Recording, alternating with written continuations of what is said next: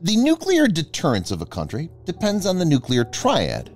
A nuclear triad is the capability to launch nukes from air, sea, and land.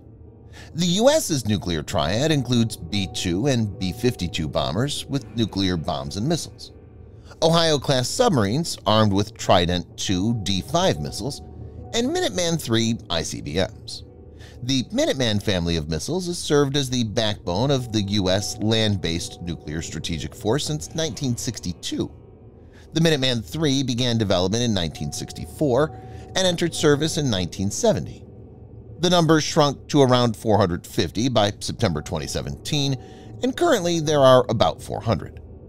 Over the years, Minuteman III has been found to be extremely reliable, and several upgrades and life extension programs have kept it in working order.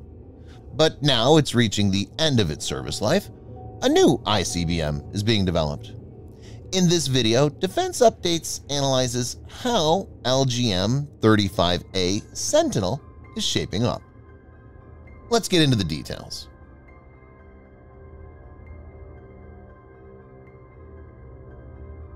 According to a senior U.S. Air Force official, development of the U.S. Air Force's next-generation intercontinental ballistic missile, the LGM-35A Sentinel, remains on track to undergo a flight test later this year.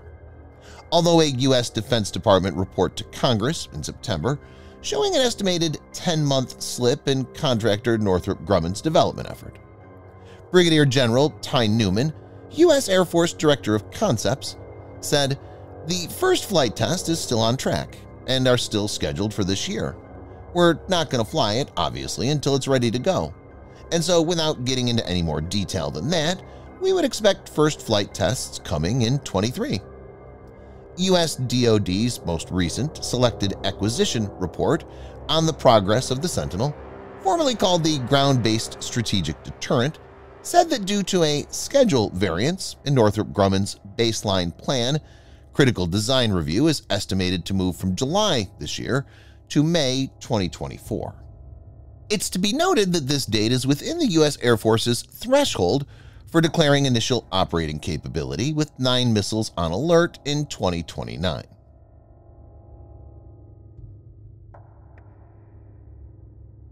Northrop Grumman has announced that it has successfully completed a series of wind tunnel tests using scale models of the missile, as well as digital modeling simulations that the company says has proved design maturity.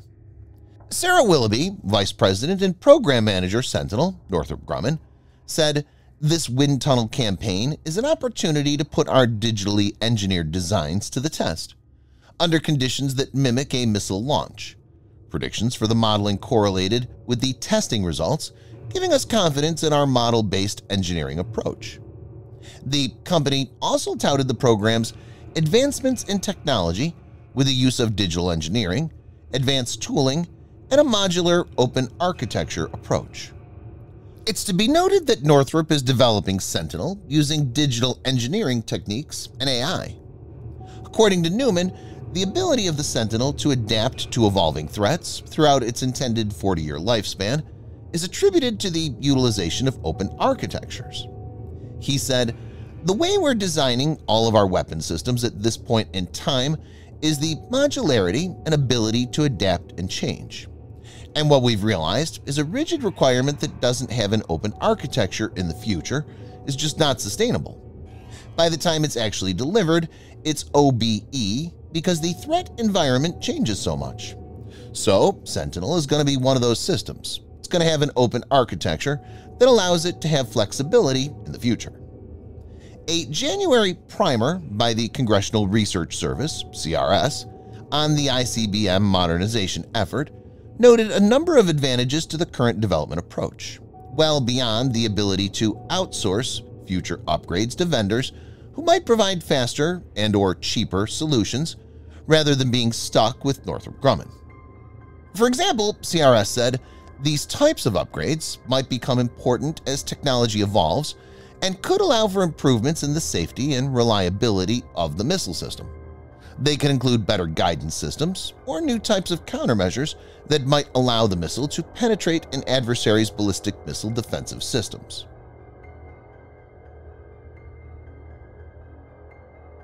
The report explained that the modular design, coupled with the Sentinel's increased throw weight, payload carrying capacity, over the Minuteman III, would allow the new ICBM to potentially carry different payloads, such as ballistic missile countermeasures.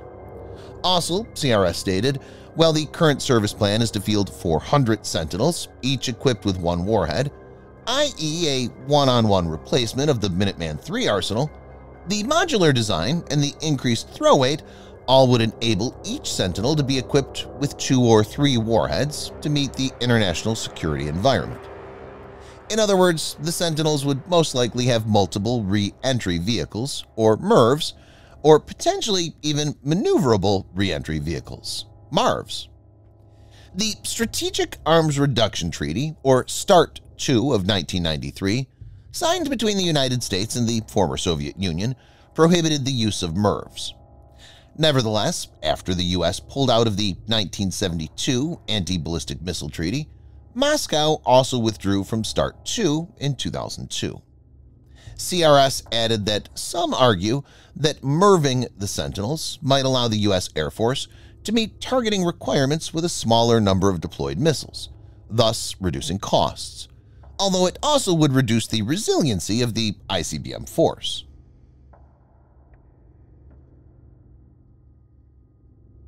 Minuteman III has been the cornerstone of American land-based nuclear deterrence for around 5 decades. It's been serving its purpose, but a new system is needed so that nuclear deterrence is not degraded in coming days. The U.S. needs to keep its land-based deterrence fighting fit. DoD's Selected Acquisition Report put the total cost of the Sentinel acquisition program, including the construction of new silos, at $95.8 billion.